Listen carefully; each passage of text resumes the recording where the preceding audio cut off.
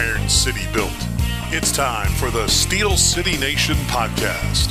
Here's your host, Mark Mariday. Steel City Nation, my guest today is Shawn Springs from The Ohio State University, Seattle Seahawks. He played with the Washington Redskins for a while. He was with the New England Patriots. Shawn, how you doing tonight?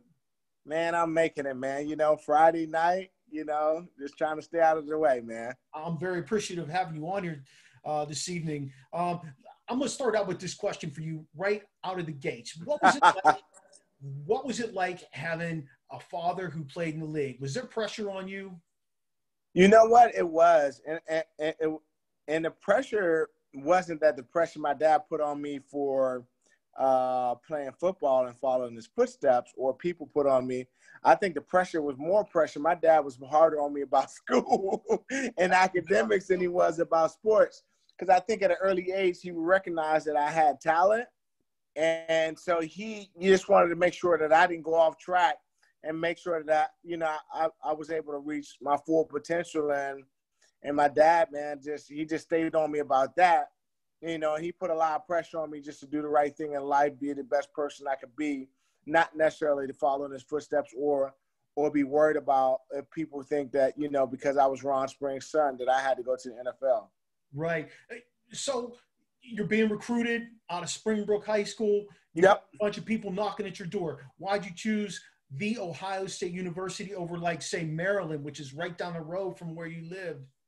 Yeah, man. Hey, don't bring Maryland up. That's a sore subject, man. That Maryland's about 10 miles from my house, where I grew up in my high school.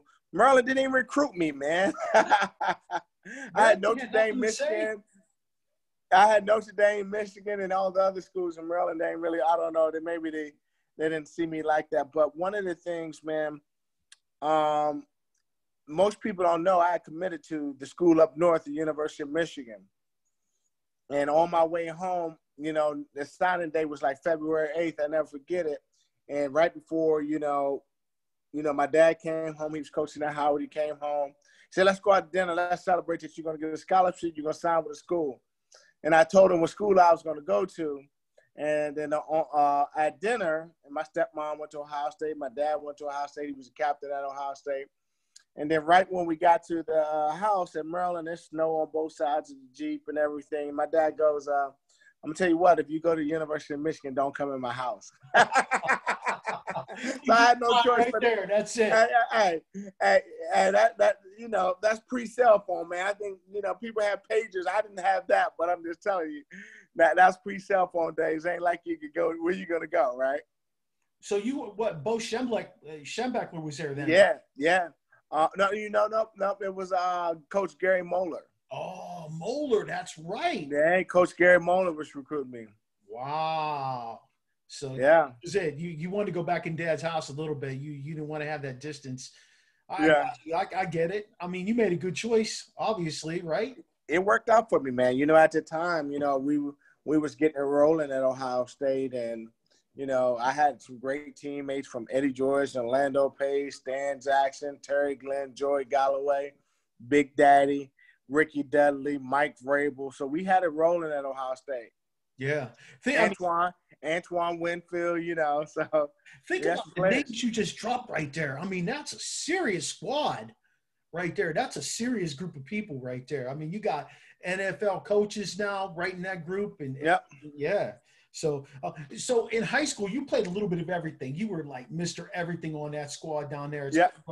Why'd you choose to be a corner? They say, hey, Shawn, we're gonna have him put you out here. My dad, man, I wanted to play running back, but my dad said, you know what?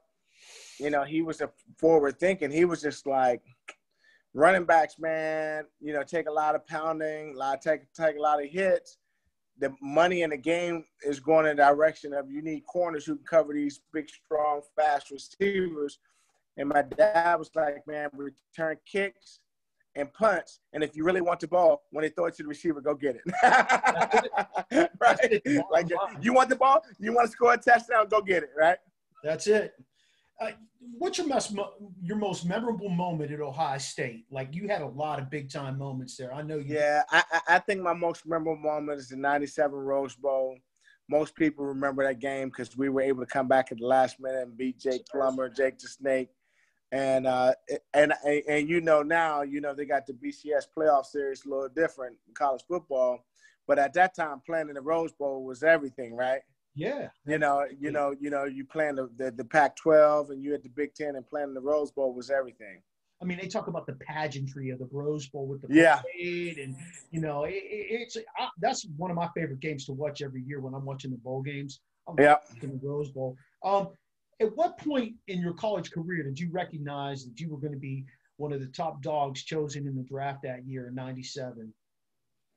What point in my college career? Yeah, like when you were getting through there, when did you realize, man, I'm playing some good ball here? I think I'm going to be okay here in this draft. Well, I let me say this. I think I knew probably about halfway through my true freshman year that I had a shot because, there was a kid, he was a junior, named Joey Galloway, and he kept calling me out, and it was guys who were older than me, and I was a freshman, but he wanted to go against me every day, and I got redshirted, but halfway during the year, they wrote an article and said, Ohio State might have – he's not playing, but they might have the best defensive back to ever hit the school's program. And everybody was like, man, that was a great article on you. And I was like, there was an article written on me. I don't even play. I'm a bench warmer. Right. I'm fourth on the depth chart. But I didn't realize how, me just be able to stay close to Joy Galloway, how good I had to be in this atmosphere at the time, especially being a true freshman. So, and then by the time of my junior year, I was, when I was playing in the games, everybody else seemed slow and they couldn't even compare to what I was seeing in practice with Terry and Joey. Sure. And I mean, both of them went on to have pretty stellar careers at the next level. Not to say anything less about you, because you definitely did. What was it like on draft night for you? Like, that had to be fun. Draft night had to be fun, knowing where you were headed. Well, I didn't know, man. It was nerve-wracking a little bit. The night before I got a call, they said that St. Louis had moved up to the first pick. They traded with the Jets to move over to the first pick, and they were going to draft Orlando Pace. And then I scrambled the draft, right? I didn't know if I was going to go to Oakland at the second pick or Seattle at the third pick, or if I would fall to Baltimore at the fourth pick. But to your point, I knew I was going somewhere in the top 5. And you're still the highest drafted cornerback in the first round ever? Yeah, my boy Jeffrey Okudah tied me this year. Yeah, I mean, he's still got to perform, though. You perform. You perform. You're not giving it. You're not giving it to him just yet, huh? Not yet, baby. Not yet. He's got to play a couple seasons, more than a couple seasons, because you did it over and over and over. Enjoyable to watch. So when you got to Seattle, the pressure on you to step on that field and perform right away for that squad? Yeah, the expectations were high. But, coming out of Ohio State, what was weird is a lot of pressure at Ohio State because I didn't realize I was going against guys, like Joey was on that team. He got drafted to Seattle. I didn't realize I was going against all pro guys while I was in college. Right. So when I stepped into the field and practiced and to get against the guys in Seattle, it was almost like I had already been playing at a high level at Ohio State. I was used to stars, Right. My teammate was Orlando Pace, the first pick. I was a true freshman. Big Daddy Wilkins was the first pick on that team. Corey Stringer was on that team. Ricky Dudley was on that team. So to me, I was already played at the Big Ten level and playing against guys like Tim Bakatuka, Wheatley, Charles Woodson was at Michigan. You know what I mean? So I had already played against Amani Toomer, who played for the Giants, and, who's at Michigan, and, Ron Dane and the guys at Wisconsin, and Tom Brady was at Michigan, him and Greasy. So I felt like I'd already I wasn't shocked by it, I guess we'll say, by the names, right? Right, exactly, because you were there, you faced it. Was Brady that good when he was in Michigan? I mean, he wasn't the guy you saw, right? No, but he was splitting time. He was still splitting time with Greasy at the time, but you could tell he was good. He just had the raw skill that he brought to the field. Yeah. Yeah, Was you played quarterback. At that era, you played quarterback in Michigan. You're pretty good, right? Yeah, I would say so. So let's not go too far. Let's not give him too much credit. But the school up north. Let's not give him too much credit. Seriously, I'm curious to see how he does down in Tampa, because they now have surrounded him with a bunch of superstars down there. So it's going to be interesting to see if he's going to play like a 43-year-old or if he's going to play like he did when he was up in New England early on. I think he's going to be pretty good. Well, you would know better than I would because you played against the man. So who was impactful initially on you right out of the gates at the professional level? Because your game was very special when you got to Seattle. Who made that instant impact on you? A guy named Willie Williams. Most people know him. He played for the Pittsburgh Steelers, and he was over at Seattle. He played on the opposite side of Rod Woodson when he was in Pittsburgh. Ended up playing about 15 years in the league. And the reason why Willie was so impactful to me, because I was athletic, 6 foot, can run, I had all the athletic skills. And we had practice, and they're throwing at me and they're throwing at Willie. But he's coming up with picks and he's making plays. And I'm just like, how's this guy making plays like this? Like, not the biggest guy, not the fastest guy, but he's always making plays. And one of the things I learned from Willie Williams taught me how to read patterns, taught me the game. Like, he was the first person to say, I learned this from Ryan Woodson, those guys. So Willie Williams kind of put me on and taught me. You still have a relationship with Willie? Because he just lives down there in Montgomery County. Yeah, he lives over. I need to call him, thinking about he lives right over by the Montgomery County Mall, and I need to call him. But Willie Williams was a guy who really helped me. I know his buddy that he coached with at Churchill High School in Montgomery County, Chris Samuels, is at my high school now coaching. He's running the offense over there. So it's kind of neat that they're bringing it back to the high school level and doing some good things there. Do me a favor. Talk about your Springs for Life Foundation that you started once you entered the league. You do some great things for young people. Why did you choose the at-risk youth? Yeah, because you know what? It was something that was near and dear and passionate to my heart, because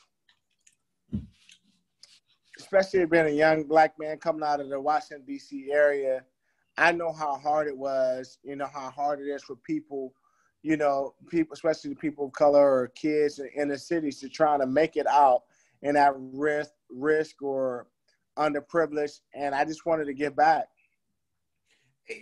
You got nominated as the Walter Payton Player of the Year for your team twice. What, you were with Seattle and Washington when that happened for you? Yeah. What's that nomination like? I mean, that's got to be through the roof. Well, I think that's where your peers recognize you as being somebody who does a lot in the community. And, just they understood that for me, it was all about, giving back. I go through life believing that it's all about providing service to others. And the more you can do and give back, I think you put that positive energy out in the world. I think that good things happen. Have you ever considered coaching since you want to give back? Have you gotten involved in that aspect? Man, I coached my, I had my Shawn Springs football camp for 6 years. I coached my 13-year-old who barely listens to me. So, and I have 2 sons who play in college now, where one plays at Georgetown, the other one's he's not going to play football this year at University of Arizona, but Pac-12 is not playing football. But, I just try to give back in a different ways to all mentor young kids. Is it disappointing for you to not see the Pac-12 playing and the Big Ten not playing? I mean, I know you're a big guy. You want to see that happen. What do you think? I think, we have to be smart. We have to understand the seriousness of the world we're living in today. I think we have to be safe. And, I'm not sure how you can effectively keep the kids safe and play sports without affecting, everybody else. I don't know, man. And I think it's up to the players' discretion, but sometimes the universities, they have to be smart. Yeah, and I think most of them have been. I mean, Yeah. personally, I'm excited to watch some football this weekend.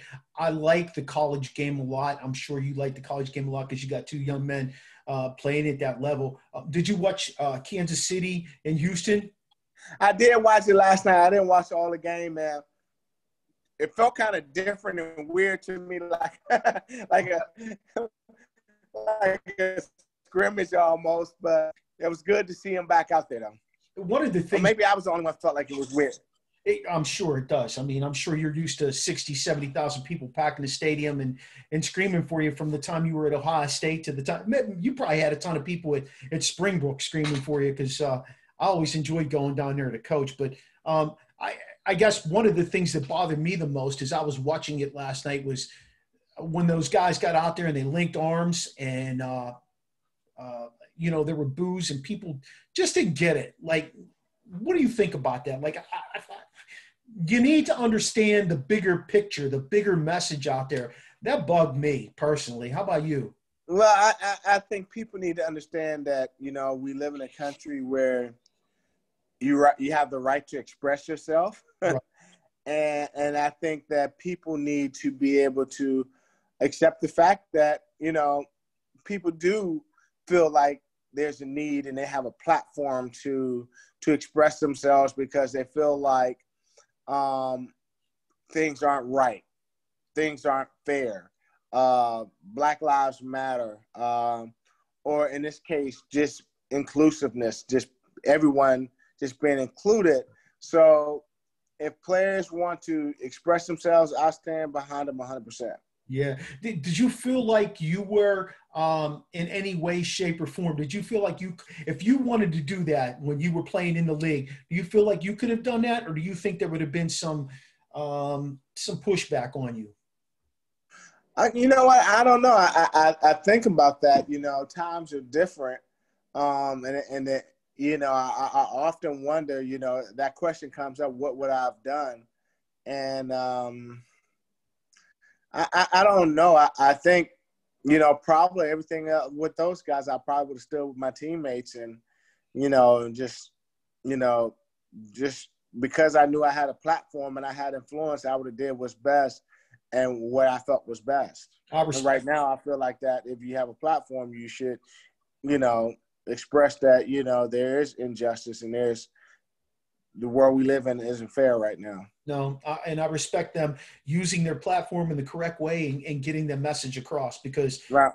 All eyes are on them. And, whether you want to accept it or whatever, there is a lot of crazy stuff going on in our country right now. You went back to the Washington Redskins after your career with the Seattle Seahawks. Is this a dream come true? Honestly, was this something you really wanted to do, or was it going back to play for that legendary coach, Joe Gibbs, or what motivated you to go back to Washington? Well, you said that, right? I think you hit it on the head. Coach Gibbs, and just playing for a legendary coach is one. But two, growing up in the Washington, D.C. area, although my dad played for the Cowboys, I had a lot of respect for Washington because I grew up in the area and I know how these fans love their team. Yeah. The Washington football team, now we can no longer call them the other name, but you know what I mean? Kids, I can't get out of that groove. So I just wanted to, come back home. Yeah. And that was a great move by you. Did you get back to the community a lot when you came back home? Like, was it, I know I watched Kevin Durant, and one of the things I read about Kevin Durant was he really didn't want to come back home because he didn't want a bunch of people bugging him. And I kind of thought, well, there's got to be a line in the sand for you, young man. You still can come back and get back to your community. Did you get back when you came home?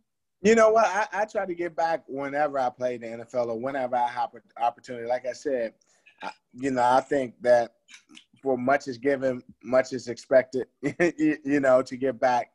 And I gave back through mentorship, donations, and continue to support at-risk youth to buying crock pots every year for, women in shelters, to a lot of different things, man.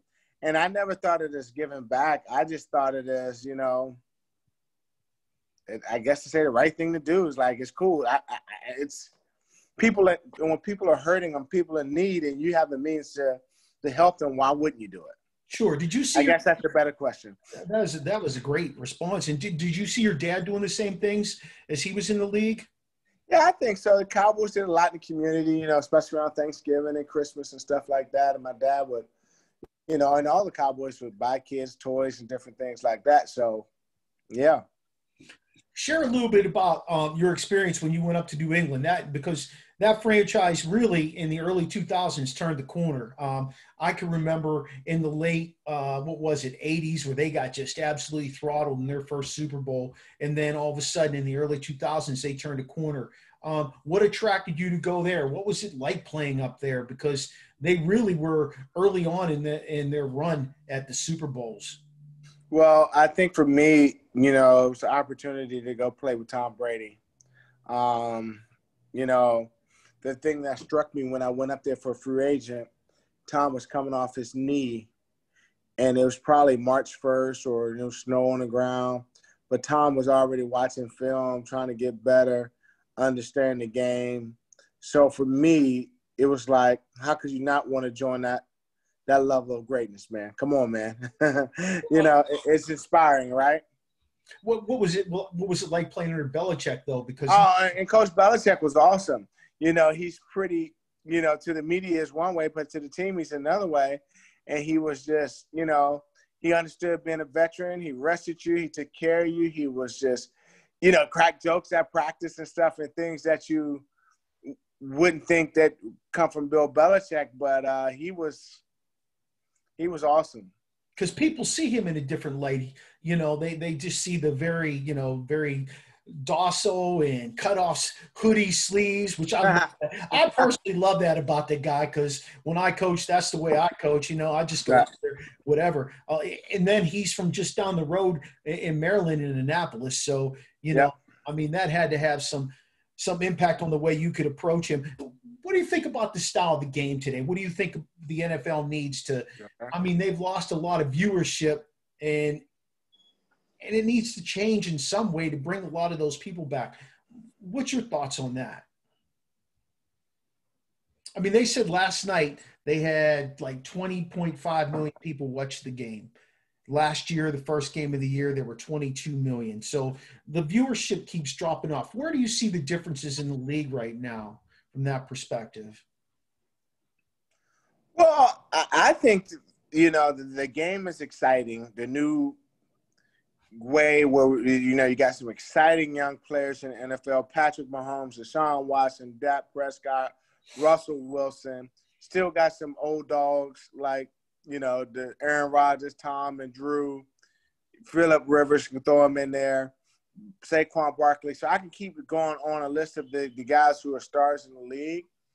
I think that, the viewership has changed mainly because of access and where you can review the game now. When I was growing up, it was like Monday Night Football, right? And that was it, right? You trying to beg your parents that you're going to be all right on Tuesday because you wanted to stay up and see the Raiders play the Steelers, right? Absolutely. And now you got Thursday night football, Saturday night football, Sunday night football, college football. But more so, people might be streaming in a day later or watching it on Twitter, YouTube. So I think people are still watching it. The game is still great. I think the NFL has done a wonderful job how they continue to keep it fresh with new commercials. And you just love the way that these guys are now. They're true superstars in the league now, right? And they're still team guys, and they're still about the team. But, man, we got some guys that, you can recognize, what Odell Beckham looks like besides a quarterback. That's what I meant to say, Yeah. There's guys you can recognize besides a quarterback nowadays, which is pretty cool. Yeah, because that for the longest time, that you're right. It was the quarterback or like the superstar out on the field was the guy that you were able to recognize. If you had to pick a couple guys today that are the face of the NFL, who would you pick? Old dogs aside, guys that are going to take them into the next century, who are a couple of guys you would think are able to do that? We saw two last night, Deshaun Watson and Patrick Mahomes. Absolutely. You got to think Lamar Jackson is one of those guys. Absolutely. You gotta love the Ezekiel Elliott and the Saquon Barkley. You gotta love the Bosa brothers. How about that story? The Nick and Joey. I mean, the 49ers. And you have to just think, there's always a new exciting player that you don't know about that comes out of nowhere. I'm trying to think of the tight end from 49ers. I love that guy. He's a stud. Yeah. Not knowing about him and Kelsey and those guys are the two best tight ends in the league. And, there's some studs in the league. And Odell is there and Julio is there and D-Hop is there. So there's some guys. How about the kid running the ball last night for Kansas City?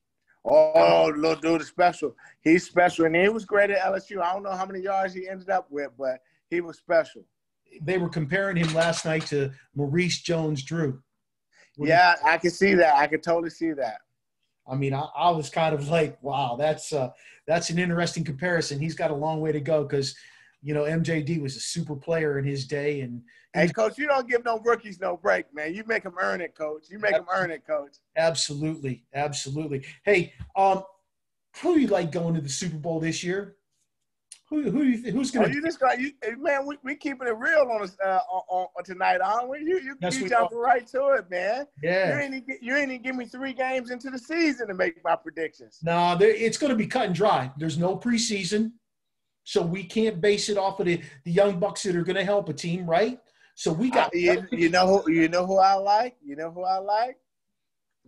I'm going to say it's Kansas City again. It's Kansas City again. But would I be a sore loser to go with Kansas City and San Fran in a rematch? Nah, you wouldn't be. You sure, man? I mean, I like both of them. How you like Drew Brees, though? You think Drew's got something to say about that? I think Drew's is going to have something to say about it, but that 49er put together a special team, and, they added a few pieces there. You got Trent Williams over there protecting the quarterback. I mean, you think about that team, they're pretty good. I can't wait to watch him square off with your old squad, Seattle. I think Russell will have something to say about that. Well, the problem with Seattle, man, I think Russell is great, and they made some pieces. But I just think, with San Fran's defense, man, and the way they're just a physical team, and how do you – I mean, you see a run where team is built right. They built right. I'll tell you what, I have not seen that. They built pretty good, right? Oh, the speed on that defensive line is unreal. I can't ever remember in all my years of watching football, and I've been watching since I was 5 and able to retain it. I never remember a defensive line coming after it like that. Never. You might have to be careful when you think about the 85 Bears. Yeah, right? They were good, but these guys coming off the edge, though. I mean, you know what? I throw one at you. I thought the Giants, the team that beat the Patriots that year, were OC, Michael. Yeah. Who else did they have? They had some studs. There was about 3 or 4 of them that were special up front. Right. I don't know. The speed on this team across the board is pretty phenomenal. But you still got to put points on the board too in San Francisco, and a lot of people are buying into Garoppolo, and that makes it. Well, you don't have to buy into the quarterback when you can run them and pound people to sleep. Yep, you're right. I'm gonna give you that. We talked a lot of football already. Tell me about WinPack. What's going on with your company, WinPack? I want to know about that because you got some good things going on in the safety business. Yeah, man. WinPack, we're a technology and material science company that, we focus on analysis, design, and integration of impact protector solutions, meaning basically think of us as the padding solutions for football helmets, military helmets, interior of cars and vehicles. So, we doing our part to, make the world safer. And we grinding, got a great group of young engineers, designers, and scientists, and we just trying to do some good things out there. You put in extra hours getting that going on. Are they using your technology in the football helmets of the NFL, take away some of these concussions? Because, you know, a handful of years ago, well, maybe not that many, maybe 4 or 5 years ago, they were talking about the degree of the concussions and how impactful it was. I mean, yeah, we worked with the NFL. We won 3 awards with the NFL. We've got some pride. We're working with Shad on some interior padding systems for helmets. You can see our products on the market in baseball. If you watch football, baseball, we didn't test any football helmets this spring because obviously there was no spring football to really test them, man. So next year, probably see some helmets on the market. But baseball, you can watch the catcher's mask and you can watch a few games and see our products on the market. What's your end result from your company, though? What would you like to see happen with this company? You know what? Right now, I just got my head down to grow a great brand, and if it turned into something special, I'll be happy. But most importantly, you know, it's cool to be able to, you know, build a business and provide a service to others. Shawn, let me ask you this. What does grown-up Shawn Springs tell high school Shawn Springs if you were to go back and talk to you?